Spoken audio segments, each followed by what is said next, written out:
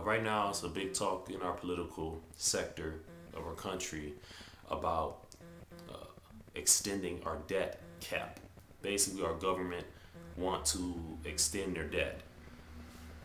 It's pretty crazy if you ask me, because who would want their child or their loved one or even a best friend that they know and they care about to want to be more in debt, want to extend their debt instead of to resolve and to be free of debt.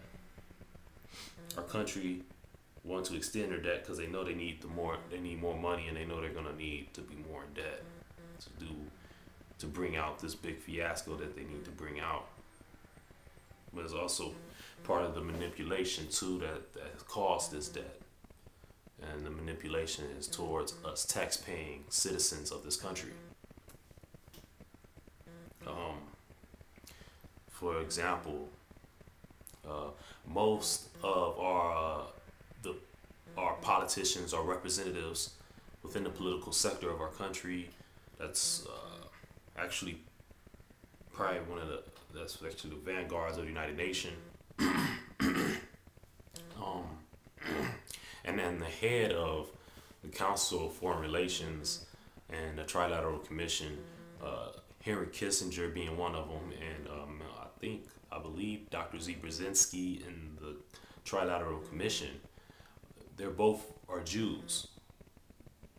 Henry Kissinger is definitely a Jew, and what us tax-paying Americans don't know, is that don't matter what person's running for president-elect this following year, don't matter who's running, they're not gonna take the troops out, because the people that's running the show, the majority of the people running the show are Zionists or Jews that want a complete world order.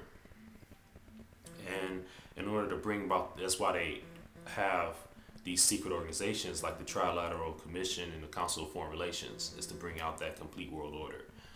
And in order for them to do this, they bring a lot of money into the Jewish state, their Jewish country. So my earlier post, you may recall the U.S. population growth and spread.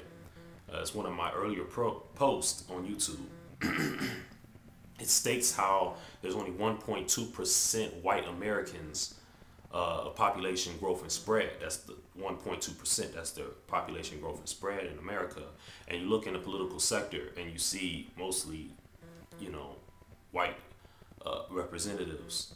So the 11% of blacks and the 43 or 42% of Hispanics and Asians, Americans, are being misrepresented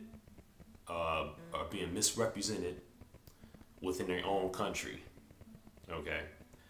Because you don't really see any Asian Americans in the political sector.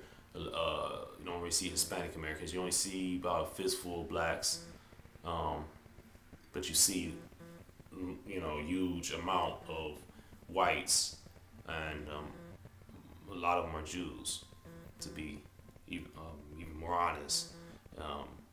And they form these organizations like the Trilateral Commission, the Council of Foreign Relations.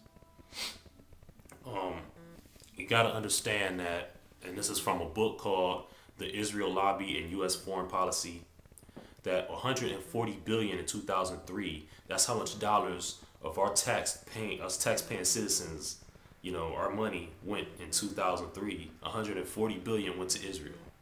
And Israel receives 3 billion in direct foreign assistance each year. 3 billion each year in their foreign assistance from us, America, taxpayers. This is what our money's going towards other countries. That's why we're so broke.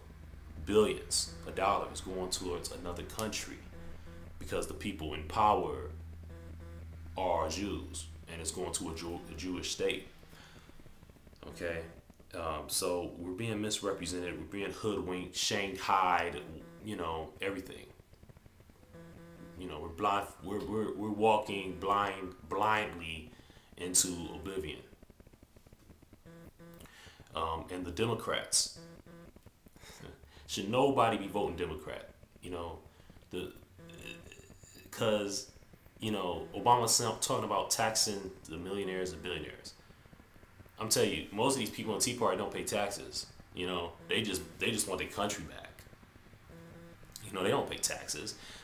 Oprah don't pay taxes. She gives out cars and houses at the end of the year so she can write it off. It's loopholes for billionaires and millionaires because they know if you become a billionaire millionaire and you get taxed, it's gonna eat up all your money. So it's a way that these billionaires and millionaires stay billionaires and millionaires because there's loopholes to keep them staying millionaires and billionaires, like starting a nonprofit organization and helping out people. But they're not helping out the poorest of the poor. The poorest of the poor can't drive cars. They can't live in the houses. They can't pay for the water, heat, and electricity.